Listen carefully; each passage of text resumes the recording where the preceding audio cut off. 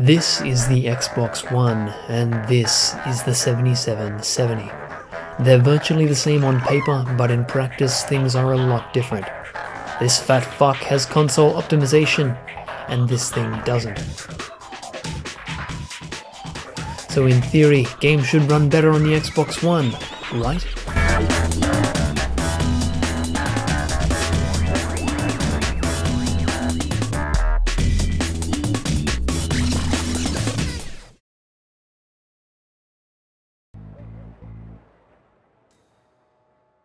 First off, in GTA, the Radeon took the cake, showing mildly better frame rates than the locked 30 of this Xbox, and as you can see, those extra frames really do make a difference.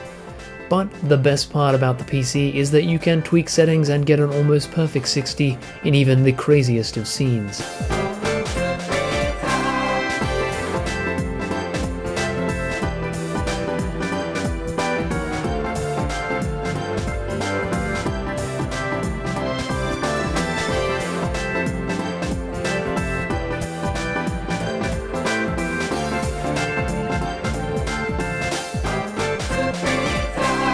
The Witcher 3 totally comes down to personal preference. To get it to run at above 30 frames on the Radeon, I had to turn a whole lot of settings down and take the resolution down to 720p.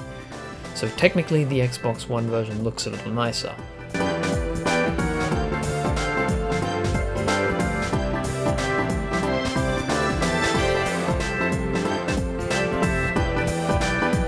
But then again, the water looks a lot cleaner on the PC version. So this one comes totally down to personal preference.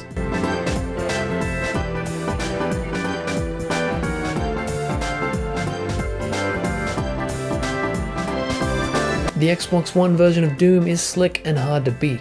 Similar settings at a similar resolution with Vulkan enabled brought the Radeon to its knees.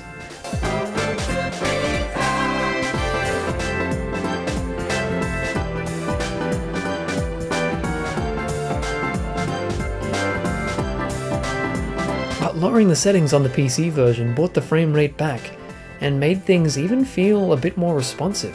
But all round, the Xbox version is a bit more refined here, and clearly wins this round.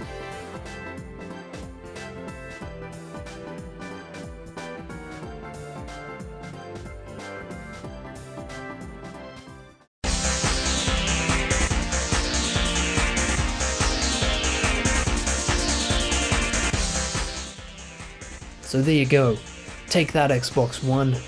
I was sure that you would rip this old Radeon to shreds, and you kind of did in Doom at least. But at the end of the day, it comes down to preference. The Xbox One just works. The only system requirement that you need is an Xbox One.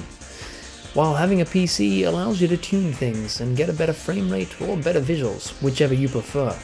Or if you have a good graphics card, you can have both. So, that concludes tonight's thing. Thanks again for watching, and good night.